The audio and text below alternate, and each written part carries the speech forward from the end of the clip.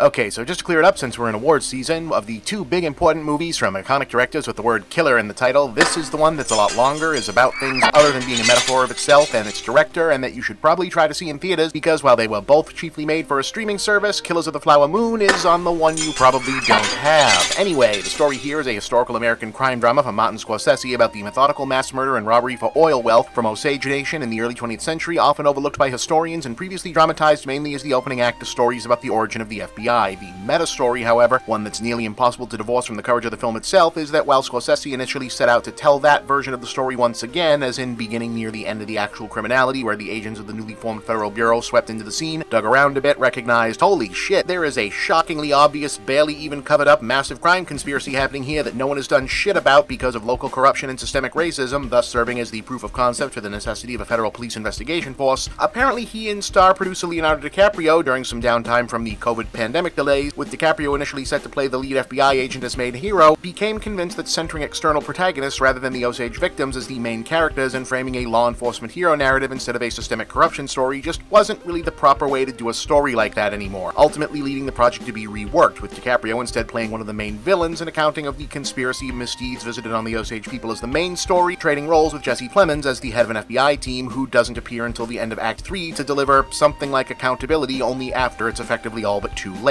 Robert DeNiro is the main heavy orchestrating the evil, and Lily Gladstone is an Osage woman named Molly whom DiCaprio marries as his entrance into the scene, our audience sympathy character and audience POV character for a lot of the story, but maybe not for enough of it. Since they don't really teach this history in schools, the relevant background here is that by almost comically cruel trick of fate, the Osage Nation had been forced onto what appeared to be the most arid and unusable land available during the organized displacement and genocide of indigenous Americans, only to discover that their worthless land was in fact full of oil, making them incredibly wealthy, but also effectively ruled over by lawmen and benefactors like De Niro's William King Hale. The Osage were victimized with suspicious murders, suspicious maladies, medical malpractice, and stuff that just happened, up to and included being married off to conspiring interlopers like DiCaprio's Ernest Burkhart, whom Molly knows is mainly marrying her for her money, but mainly seems to grok too late how far involved he actually is in for the rest of it, possibly because he only appears to intermittently be cognizant of it himself, which is more or less where this one kind of slips up to the degree that a movie this well-intentioned and also this good could be said to do so. I mean, let me be clear on it, even adjusting for the Martin Scorsese doesn't generally make bad movies curve, where even when I just don't like something he puts out, like, say, Silence, didn't care for it, kind of bored the shit out of me if I'm being honest, or like I still think Gangs in New York is kind of all over the place, I have to concede, still better than a lot of other people's best, you know? Like, he's Martin fucking Scorsese for a reason, but even on that curvature where you list off the other movies he's done, and it's like Goodfellas, Taxi Driver, Color of Money, Casino, Age of Innocence, Kundun, Wolf of Wall Street, Raging Bull, Last Temptation of Christ, Cape Fear, The Departed, and people started in, no fucking way, those were all the same guy. Holy fucking shit. Hugo 2, I remember that. This one, still damn good, and an it's as good as it looks and sounds on paper way, that rare scenario where you can look at a premise and pedigree and say, damn, that's gonna be a good movie, and you're basically right. But if there is a but to this one, it's that I'm not sure DiCaprio works in it quite as well as it needs him to. It's definitely a game effort, kudos to recognizing where the story should have been going and jumping in with both feet on playing not just the baddie, but a gross, ignorant, irredeemable shithead baddie, instead of the kind of cocky, you wanna like me but you don't baddie Scorsese prefers to cast him as. Ernest is a bad guy who's also bad at being a bad guy and a coward and incapable of growth or development or self-account on top of it, which makes him interesting as a character in a classic banality of evil way on analysis, but maybe not totally compelling as a central figure, which he basically is for a bunch of the story. Not that either this director or actor are in unfamiliar territory following villains as a narrative driver, but the combination of alternating between too stupid to grasp his actions and too evil to care about it once he does is a tough ask in terms of following a character for the length of a feature, and while an easy fix to that seemingly presents itself in the case of just make Molly the POV, the circumstance for actual storyline is in just not being present for a lot of the key plot scenes, and not knowing but suspecting what's happening being a key plot point make that difficult. It's a conundrum I'm not sure you can solve without making a completely different film from a wholly other perspective set in the same historical space, so within that context the film represents an exceptional effort to wrestle consciously with history and its own imperfect ability to convey the same, right down to a bizarre but eventually powerful ending sequence where, without giving it away, the filmmaker himself comes about as close as any director has when presented with such material to saying,